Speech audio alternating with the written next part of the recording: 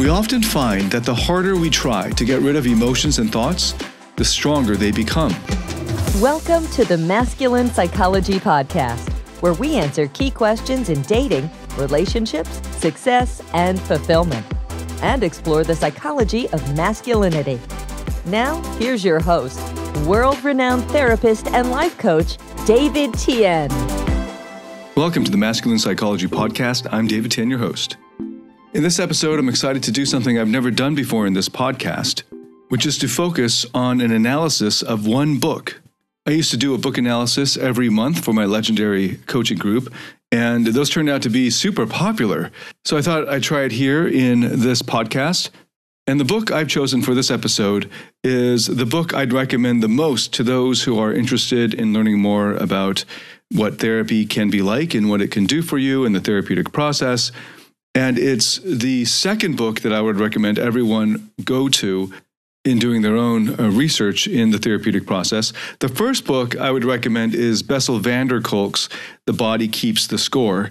That is such a mega bestseller. It's been sitting on the nonfiction bestseller list, often at the number one position for years. So I don't think it needs any more publicity. If you don't yet know about it, I don't know if you've been living under a rock, you go and get that book, The Body Keeps the Score. It is now like a classic. It's one of those rare books that have stood the test of time in the sense of when it was first published, it wasn't a huge bestseller, but years later it got picked up and took off. And I think it's still on the bestseller list. So that's the first book I'd recommend, The Body Keeps the Score.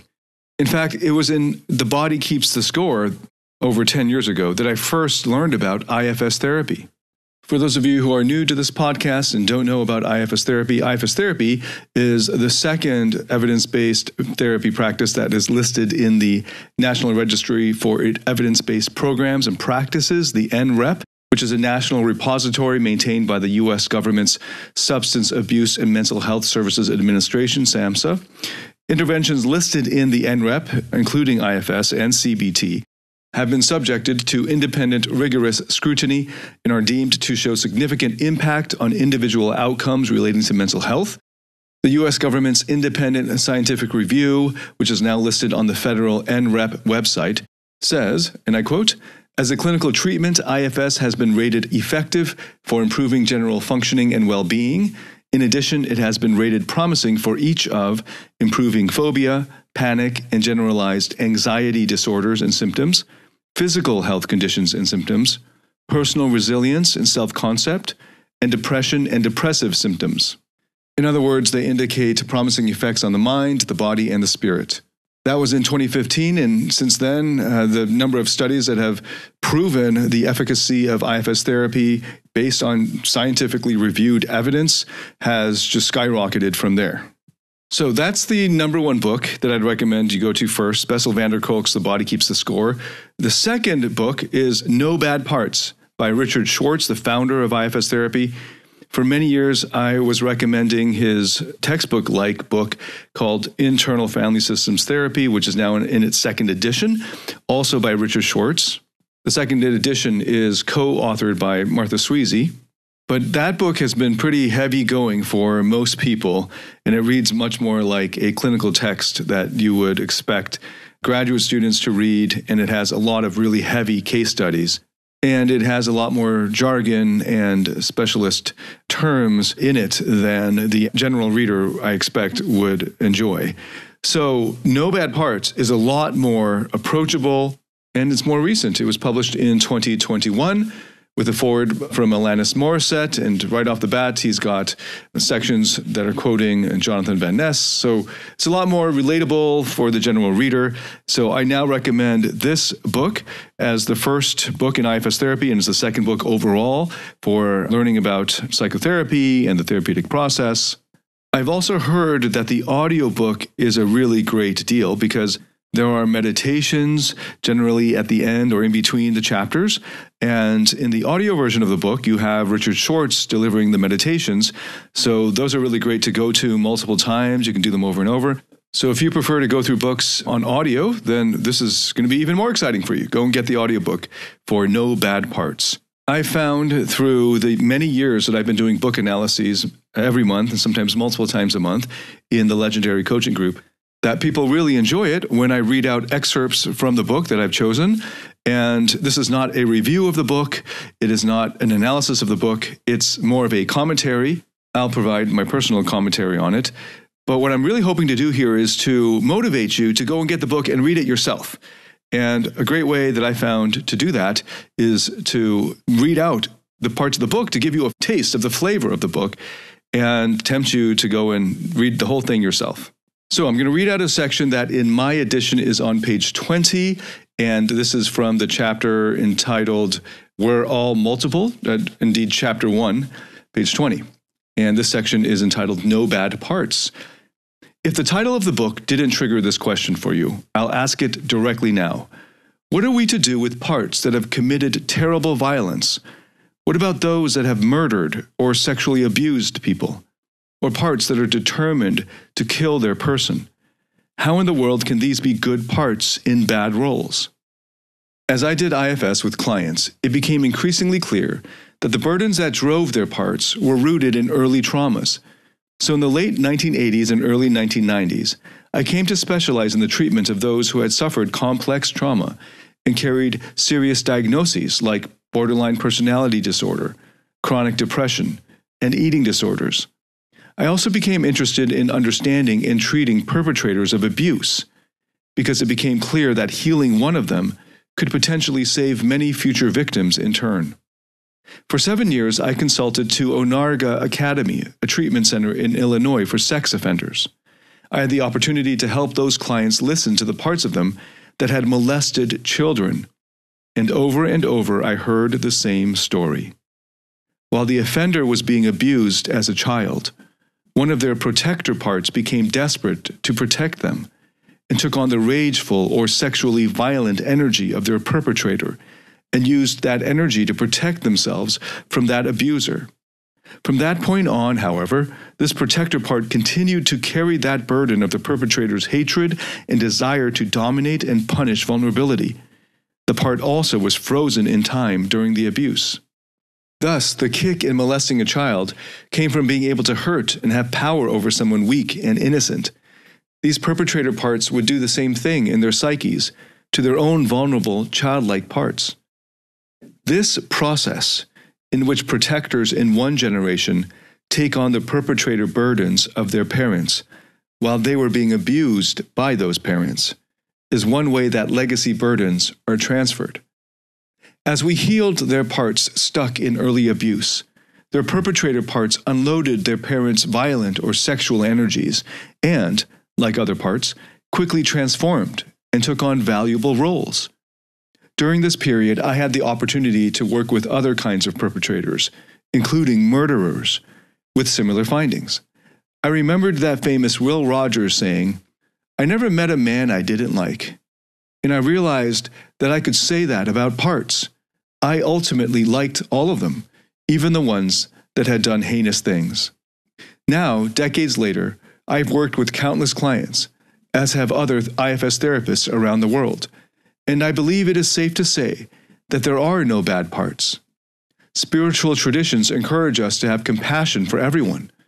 This aspect of IFS actually helps make that possible. IFS operates from the radically different assumption that each part, no matter how demonic seeming, has a secret, painful history to share of how it was forced into its role and came to carry burdens it doesn't like that continue to drive it. This also implies clear steps for helping these parts and the people they are in to heal and change. It brings hope to the hopeless.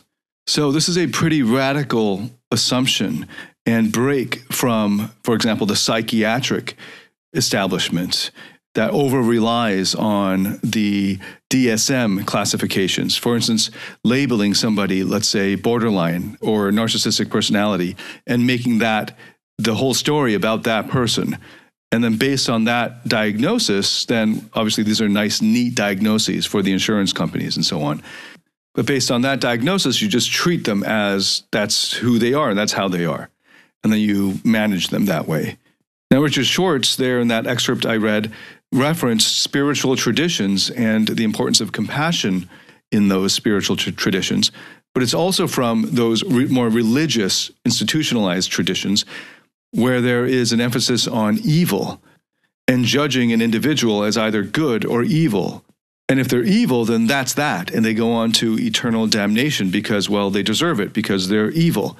What Richard Schwartz is saying here, and baked into the model of IFS therapy, is the assumption that if you get to know that person well enough and get to know the parts of them that seem evil to you and might have, and could very well have, done evil acts that have resulted in great suffering, that if you get to know those parts of them well enough, you'll find that that part is in fact not evil, not even bad.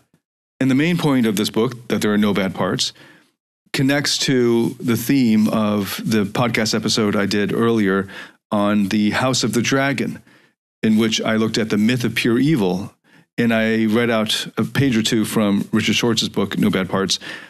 But I mostly focused in the second half of that episode on the myth of pure evil and taking that from Baumeister's book on evil.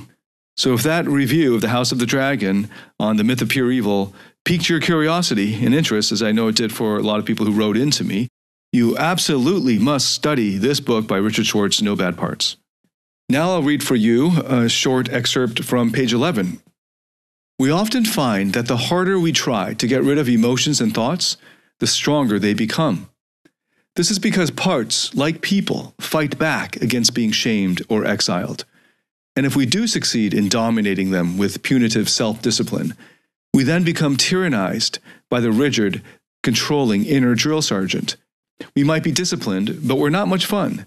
And because the exiled, binging, raging, hypersexual, etc. parts will seize any momentary weakness to break out again and take over, we have to constantly be on guard against any people or situations that might trigger those parts. Jonathan Van Ness tried and failed at drug rehab several times. Quoting now Jonathan Van Ness, "Growing up around so much 12-step and seeing so much abstinence preached in rehab and in church, I started to take on an idea that healing had to be all or nothing, which has really not been my truth. I was trying to untangle sexual abuse, drug abuse, and PTSD, and it was something that, for me, wasn't conducive to a never-ever smoking weed again approach. I don't believe that once an addict, always an addict. I don't believe that addiction is a disease that warrants a life sentence.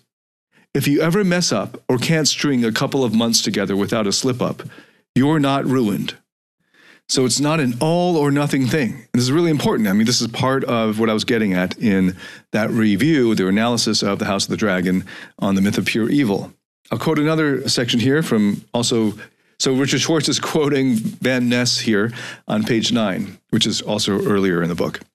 "When people asked me if I was ready for my life to change, I don't think I really understood what that meant. It wasn't just that strangers would know who I was. It was this other thing that started to happen to me. When I looked in their eyes, sometimes there was a little voice in my head wondering, would you still be so excited to meet me if you really knew who I was? If you knew all the things I've done? If you could see all my parts?" And I've been exploring this concept of the exiled parts in ourselves, or the parts of ourselves that we're ashamed of, and that are our shadow, our unconscious shadow parts. I've explored this in many episodes, including the analysis on Black Panther 2. So if you find yourself having a moralistic or judgmental reaction that's very strong, you might want to consider how much you might be repressing out of fear of your own parts that you are ashamed of or are afraid of. The quote-unquote dark parts of yourself, so to speak. The bad parts of yourself. Maybe the sinful or naughty parts, the sexual or angry parts. Those parts of yourself that you don't like and would like to cut out or exile. And that energy that you're projecting onto those other people, psychology would say that that is a reflection of the amount of energy you're using to repress those shadow parts in yourself. The more work you do on yourself to understand your own shadow and shadow parts, and those parts of yourself that you were previously ashamed of and wanted to go away, or that you were afraid of or thought were bad, the more of that you can understand them and be there for them, the easier it will be for you to see that there are no bad parts, that there are no evil parts in people. But then how do we explain evil? and evil behavior? Well, first you have to understand the concept of blending. So now I'll quote from the book. In IFS, we use the term blended to describe the phenomenon in which a part merges its perspective, emotion, beliefs, and impulses with yourself. And this is from page 29. When that happens, the qualities of yourself are obscured and seem to be replaced by those of the part. You might feel overwhelmed with fear, anger, or apathy. You might dissociate or become confused or have cravings. In other words, at least temporarily, you become the part that has blended with you.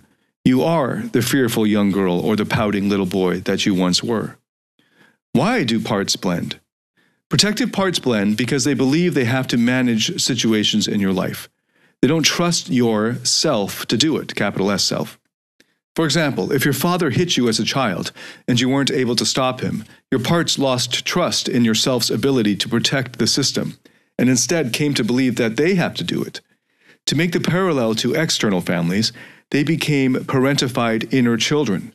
That is, they carry the responsibility for protecting you, despite the fact that, like external parentified children, they're not equipped to do so.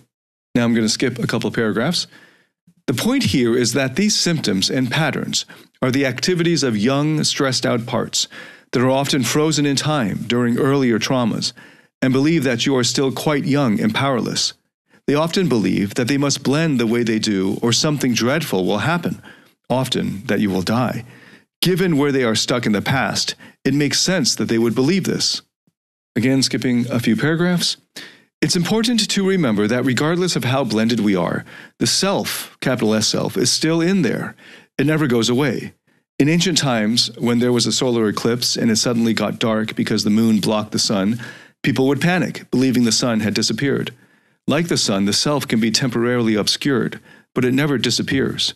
When the moon passes by or clouds dissipate, the sun shines as brightly as ever. Similarly, when parts unblend, the self's nourishing energy is readily available again, and the parts are comforted to sense the presence of such a strong, loving inner leader.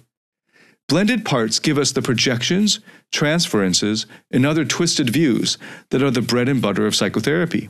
The self's view is unfiltered by those distortions. When we're in self, we see the pain that drives our enemies, rather than only seeing their protective parts. Your protectors only see the protectors of others. The clarity of self gives you a kind of X-ray vision, so you see behind the other person's protectors to their vulnerability, and in turn your heart opens to them. Self also senses the self in everyone. So again, these are capital S self, and later on he defines what that is. If you're new to IFS therapy, this is a term of art. It's not just meaning self as a normal, like, hey, you're yourself, but this is a specialized use of the term self.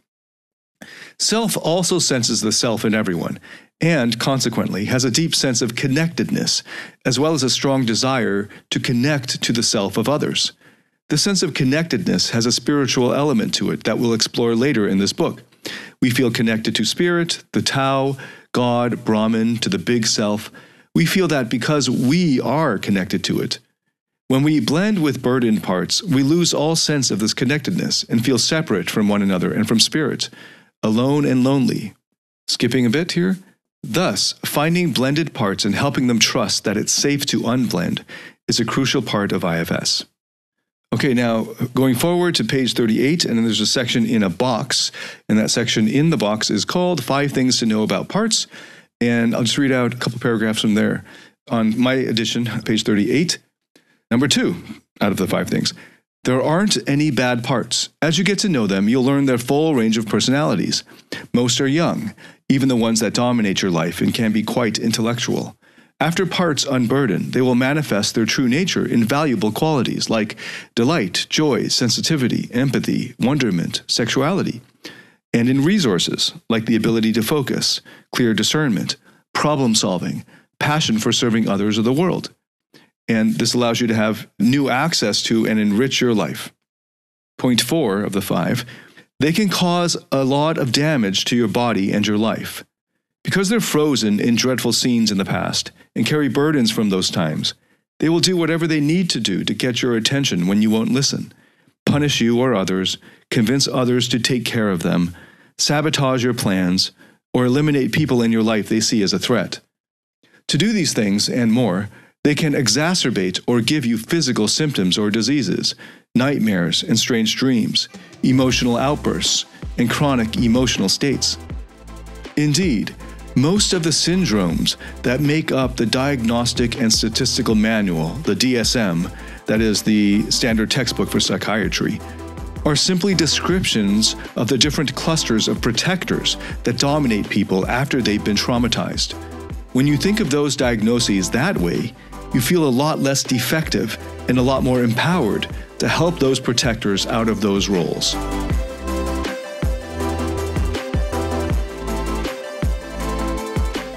Do you struggle in your interactions with women or in your intimate relationship? Are fear, shame, or neediness sabotaging your relationships or attractiveness? In my Platinum Partnership Program, you'll discover how to transform your psychological issues, improve your success with women, and uncover your true self. Get access to all my current and future online courses by applying for the Platinum Partnership today at davidtianphd.com/platinum. Now moving forward to page 54 in the chapter entitled This Changes Everything, Chapter 3. At this point, you may also find yourself having strange experiences during the exercises. Maybe you become unusually sleepy, find yourself thinking about other things that you have to do, or you get a headache. None of that is uncommon. When protectors aren't ready, they feel like they've got to distract you or take you out in some way that makes it more difficult for you to do the exercise. Don't fight them on it. My advice is just to get to know the resisting ones from this curious place. Find out what they're afraid of and honor their fears. So not only is it natural for us to have parts that judge other parts as being bad, but it's also reinforced in our society. Quoting now from Chapter 4 on page 62, the view of humanity that has dominated the Western world trends toward the pessimistic. In order to justify slavery, white Europeans started to differentiate themselves from other less civilized cultures. We might all struggle with primitive impulses, but according to that paradigm, some, typically darker, people were not as skilled at controlling their irrational, bestial, beast-like parts. This veneer theory of controlling the primitive can be applied not only to impulses, but also to people. One theme of this book is that how we think about and relate to the inhabitants of our inner worlds translates directly to how we think about and relate to people. If we live in fear of and strive to control certain parts of us, we will do the same to people who resemble those parts. This is just as true in a relationship or in a marriage. The veneer theory suggests that civilization forms the protective layer necessary to contain and hide all our primitive instincts that are constantly wanting to break through. Historian Rutger Bregman asserts that, in contrast to the veneer theory, people are basically good. He debunks the research of notable thinkers like Richard Dawkins, Philip Zimbardo, and Stanley Milgram, all of whom held extremely pessimistic and highly influential views about people. When Bregman took a second look at the methods and data from their famous studies, he found enough rampant distortion and falsification to discredit them outright. As an aside, he's referring to Rutger Bregman's book, Humankind, A Hopeful History, which is a great book. It's a pretty big book, and I recommend it to everyone. Unfortunately, Bregman writes too much to the general audience, and it comes off as a little bit too bombastic, a little bit too hyperbolic, but it's great on summarizing the research. Back to Schwartz here. Bregman's argument is that we have organized all our institutions based on this selfish view of people, and that if we realized that wasn't true, everything would change. Once we shift paradigms to the knowledge that, at their essence, everyone is decent and kind, we can reorganize our economic systems, schools, and prisons. He offers many examples of successful institutions and programs that are based on the positive view of human nature. Skipping down the page, clearly our veneer-based approach of control and contain isn't working. What if it was true that there are no bad parts, only burdened ones frozen in the past that needed to be unburdened rather than punished? What if, at their essence, everyone was a capital S self that could be accessed quickly? How would the world be different? Now in Chapter 5, on page 78, he's got this section on spiritual bypassing, which I think for those of you who have been in the meditation circles and more of the spirituality, self-help, even some types of life coaching, that type of world, it's really important to have a balanced view of what's happening there. And IFS therapy presents a very good counterweight to that. So I'll quote from page 78. I referred to spiritual bypassing in chapter 1. Many people come to meditation to escape their feelings, and I find the use of spiritual practices to transcend one's exiles to be rampant in the communities I treat. Your firefighters will get you addicted to the practice in part. Oh, by the way, if you don't know, firefighters is a particular type of extreme protector part. Your firefighter parts will get you addicted to the practice in part because it's a great solution for them. You feel good as long as you do it. And unlike other addictions on the menu, no one's upset with you for doing it, including your own managers, your own manager parts. In fact, people admire or envy your discipline and see you as holy. Unlike manager parts, firefighter parts love going into the higher realms and losing control. The further from your pain, the better. In those higher realms, you can access a lot of pure self, which feels great, even though it doesn't heal anything and can make exiles feel even more abandoned. So now we move to chapter 6, in my edition, page 90. If you were raised in a perfectly harmonious family, in a perfectly harmonious culture, you wouldn't have parts in these roles. In fact, you would hardly notice your parts because they would be working together, caring about each other, and feeling connected to yourself. In other words, your inner system would be in harmony. Some people do have many parts that were never burdened, parts that are still in their naturally valuable states. We therapists don't tend to work with people like this because they don't especially benefit from therapy. Instead, we usually work with the burdened parts of people that are attached to the problems they bring to us. Recall the 4 goals of IFS: to liberate parts from their roles and return them to their natural states, to restore trust in the capital S self, to reharmonize the inner system, and to become self-led. So I read that section out because I often get asked the question, what does it look like when the IFS work is quote-unquote done, right, so to speak? I think it's because partly it's the protector parts of them that need to fix themselves, and often it's out of the motivation of if when I'm finally done this therapy stuff, then I can start getting laid like a player and all that, which is unique to my audience simply because that's how they originally found me, from their looking for dating and getting women type of thing. That was my old audience. And then now I'm presenting the therapeutic process. And so they're using the therapeutic process to get laid. And well, we'll take any way to, whatever the in is to get you into the therapy sessions.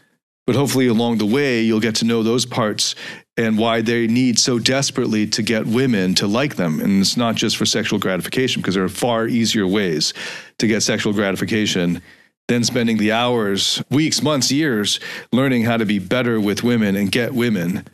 And the degree to which you have qualms or resistance to getting the sexual gratification on its own, separate from earning it, then you already know that you're trying to actually get parts of you that are trying to actually get more than just mere sexual gratification from being with women. You're also looking for a sense of significance for yourself, a sense of self-worth, but also, for many people, connection and security and love and so on. And if you follow the therapeutic process fully, you will be able to get to know those parts of you that are so desperately needing that from another person. So if you want to know what it looks like when you're further along the process, maybe not quite finished because there isn't such a concept, but further along, well, that's a pretty good illustration or description of it on page 90 there that I just read out. By the way, I also read out that section where Richard Schwartz is referring to some parts of you that might protect you from going to more vulnerable places, which is necessary for growth. They might protect you by making you fall asleep or by making you lose interest and so on. And it's really important that you notice when that's happening, and you don't have to fight it or power through it. But the IFS approach instead is to notice that that's there and to say hello to it. Sort of like, hello, part that's been making me fall asleep at these crucial moments, or hello, blinking part, or hello, numbing part. And they're all doing these things, these coping mechanisms or these preventative strategies as a way of protecting you from some hurt from long ago. So they all have positive intention. Now, staying with the question of what would it look like when things are going well on the therapeutic process, quoting now from page 107, chapter 7, developmental psychology and attachment theory have helped us understand what children need from their caretakers as they develop. IFS can be seen as attachment theory taken inside, in the sense that the client's self becomes the good attachment figure to their insecure or avoidant parts. I was initially amazed to discover that when I was able to help clients access their self, they would spontaneously begin to relate to their parts in the loving way that the textbooks on attachment theory prescribed. This was true even for people who had never had good parenting in the first place. Not only would they listen to their young exiles with loving attention and hold them patiently while they cried, they would firmly but lovingly discipline the parts in their roles of inner critics or distractors. The self just knows how to be a good inner leader. So why is this important? For one thing, if you can become what I call the primary caretaker of your own parts, then you free intimate partners, or therapists, children, parents, etc., from the responsibility of taking care of raw and needy exiles. Those people then act as the secondary caretakers of your parts, which is a much more enjoyable and feasible role. Most of us have that reversed. Our exiles don't trust our self, and consequently they and the protectors who try to get them to calm down are looking outside of us to get what they need. And as an aside, the reason why our parts lose trust in our self's leadership was that when we were hurt as young children, the self couldn't protect them at that time. So these child parts think that they have to take over.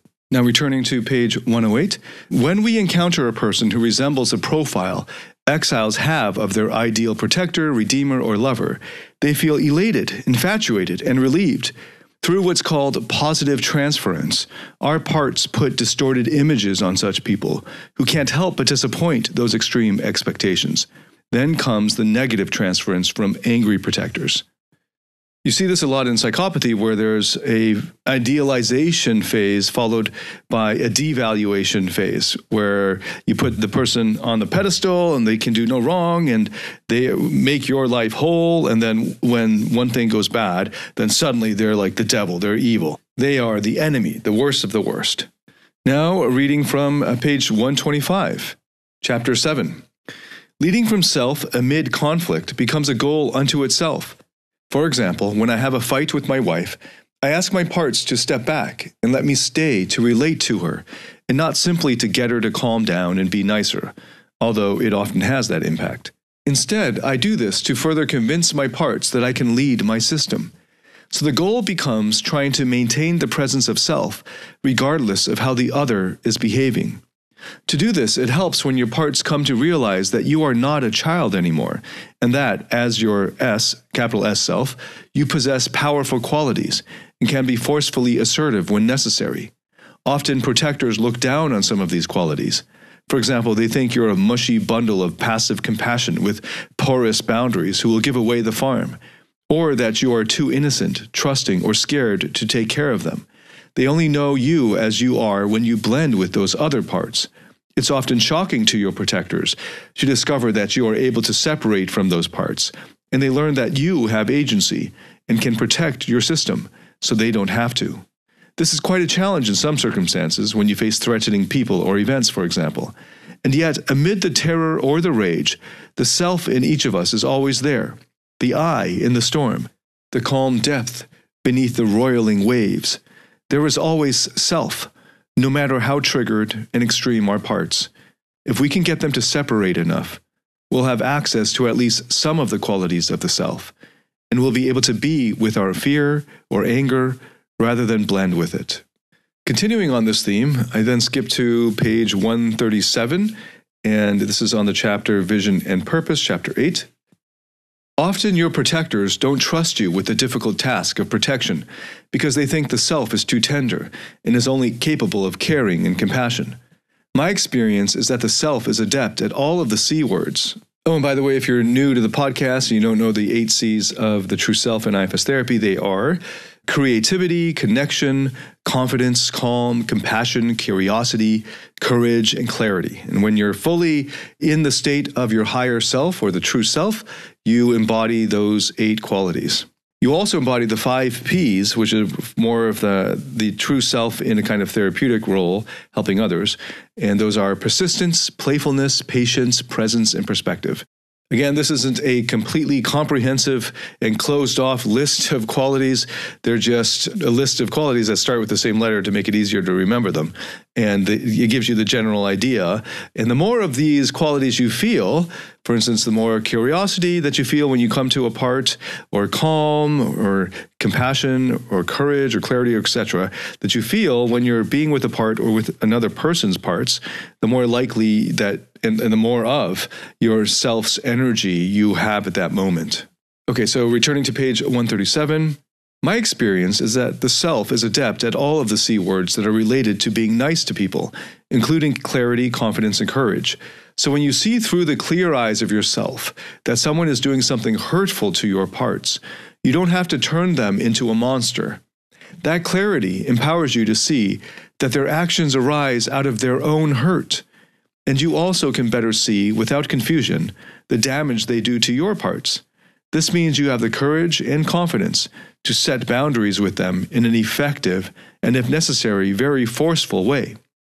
It's important to help your parts trust that they really can rely on you to deal with people and set boundaries that'll protect them, and that actually, if they trust you to do it, the effect will be more powerful and effective.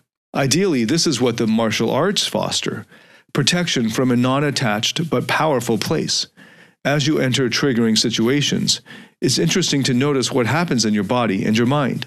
You'll start to notice trailheads, which will enable you to learn about the parts that you feel a need to protect. If you have access to a therapist or skilled practitioner of IFS, you can then actually go through all the healing steps with support.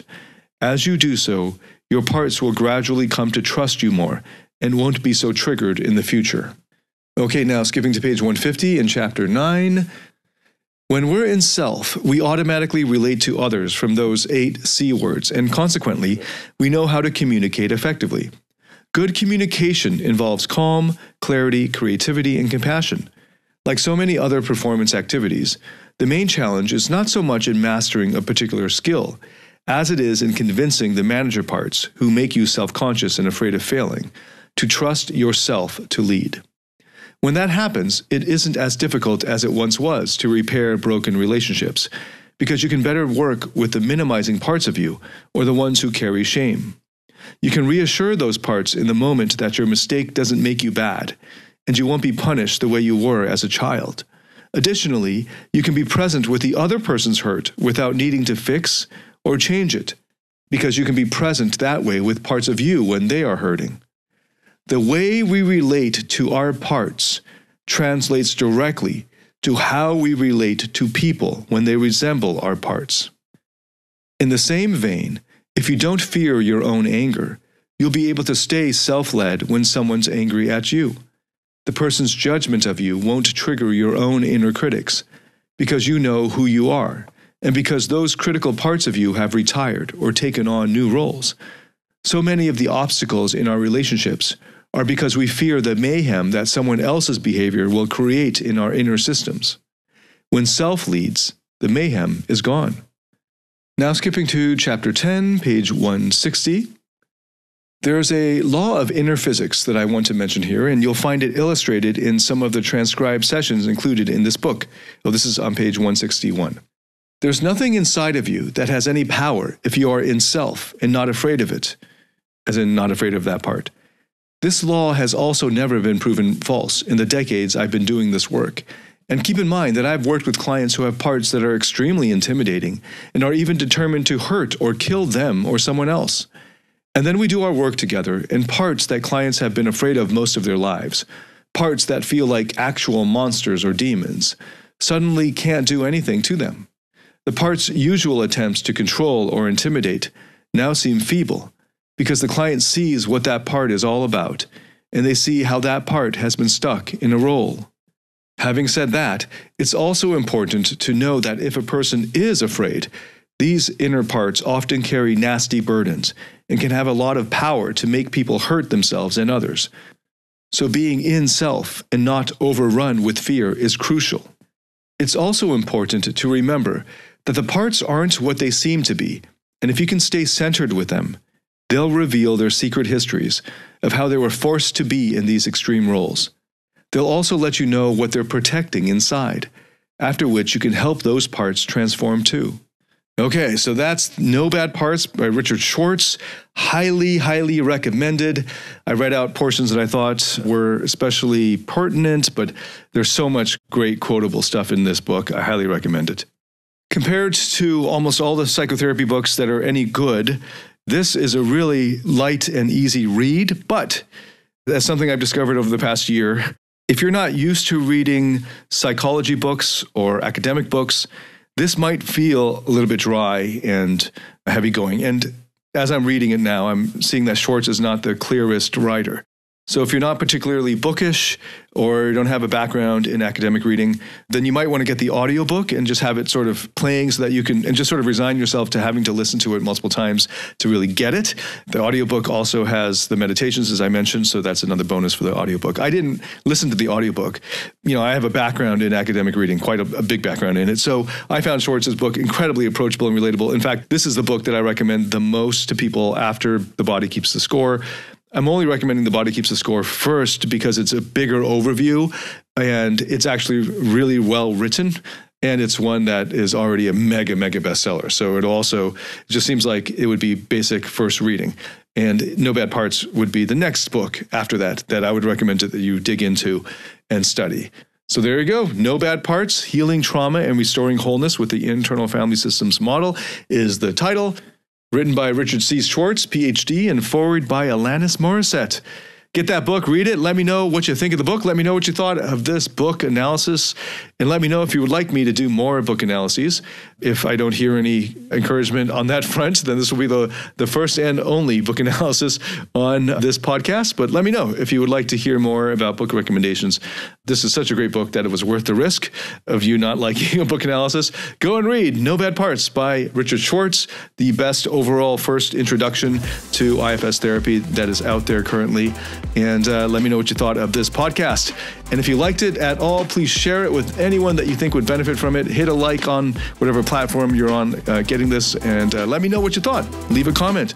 I love getting feedback. And I look forward to welcoming you to the next episode. Until then, David Tian, signing out.